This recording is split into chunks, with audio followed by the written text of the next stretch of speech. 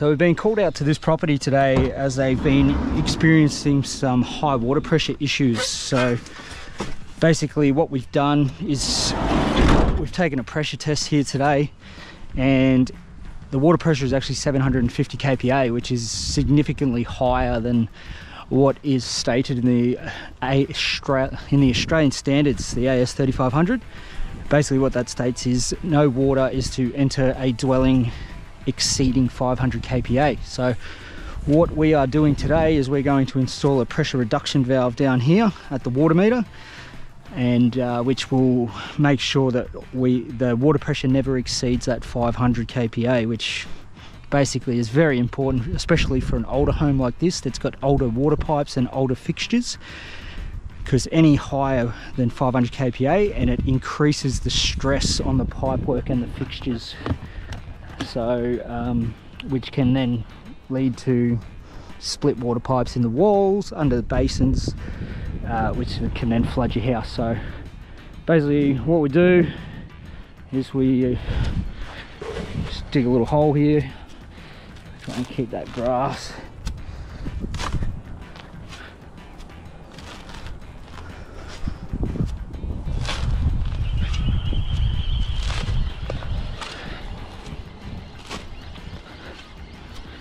So I know a lot of people go, oh, you're gonna cap the water pressure at 500 kPa. There's not going to be enough water pressure in the showers and all that. 500 kPa is actually quite, like, that is more than enough water pressure to run a house. So if you are experiencing low water pressure in your showers, 9 times out of 10 that is because you have restrictors in your shower. Just keep exposing this. As you can see, I'm being very careful, as we do not want to move this water meter and break it off the council.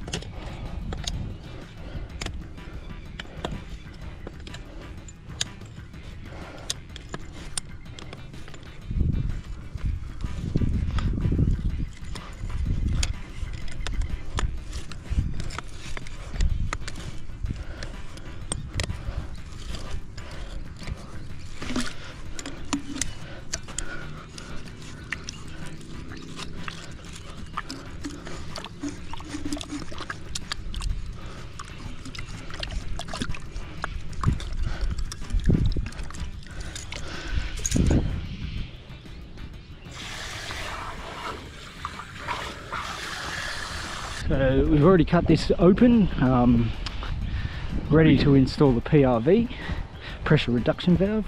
Now the other thing is, if you are experiencing low water pressure throughout the house and you know for a fact you have one of these pressure reduction valves installed, it could very well be faulty, which means you need to have this replaced.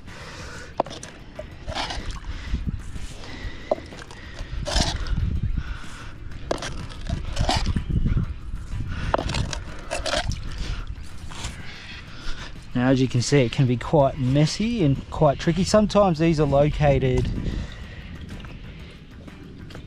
up at the water entry point into your home on newer homes.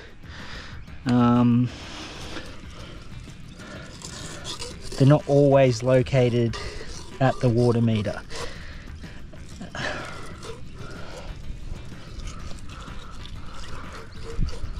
What I'm doing here is I'm just ensuring there's a nice smooth surface on the old pipe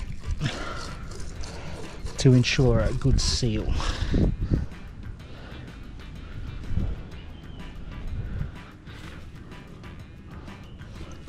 So this is what we call a pressure reduction valve here. So as you can see, it's all ready to go.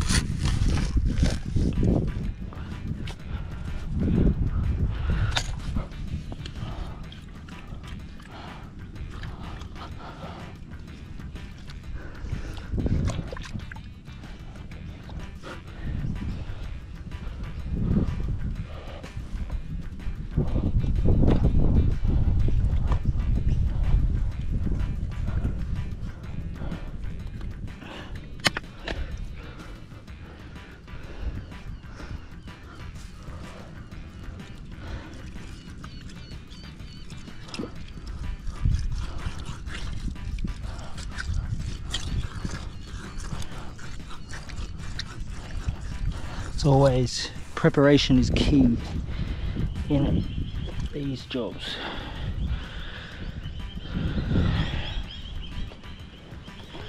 And I've lost my footing, there we go.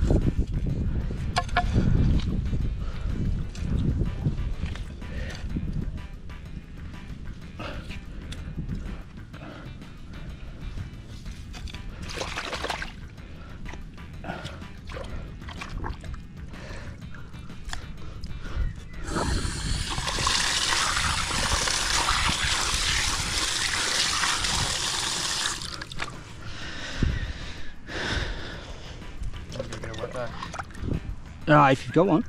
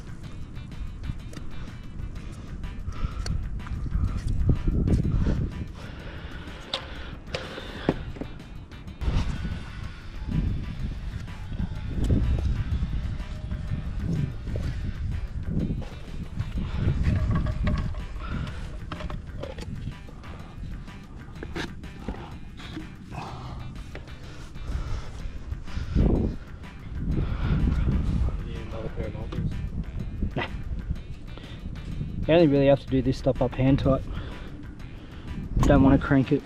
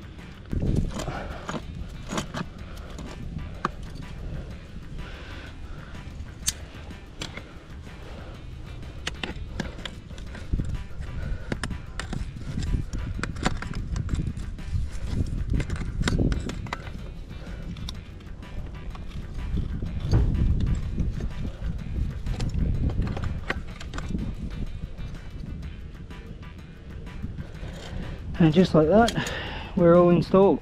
So now we'll just make sure there's nothing turned on inside, and then we can turn the water on and test our new installation and do a pressure test and show you what it comes in at.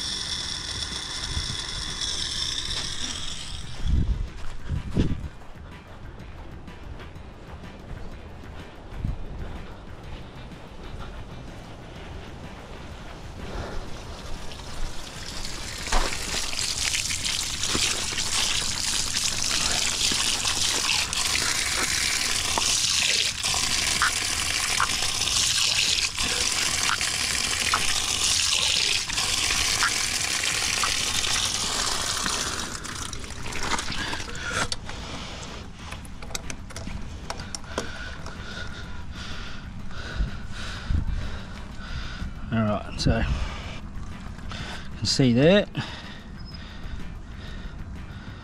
the water pressure is only 300, just over 300 kPa. So we'll go and adjust that down at the pressure reduction valve to get that as close to 500 as possible. So what we're going to do here is adjust the pressure reduction valves to allow as close to 500 kPa as possible, as that is the maximum water pressure that is allowed inside a dwelling, as stated by the Australian standards.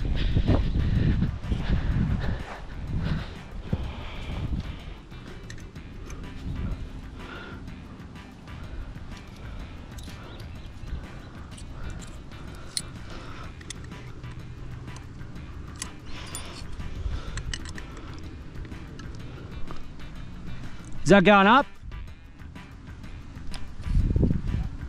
What's it at?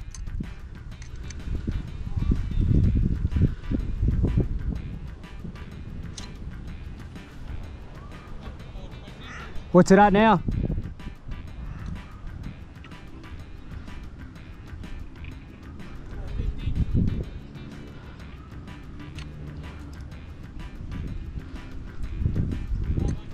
Perfect.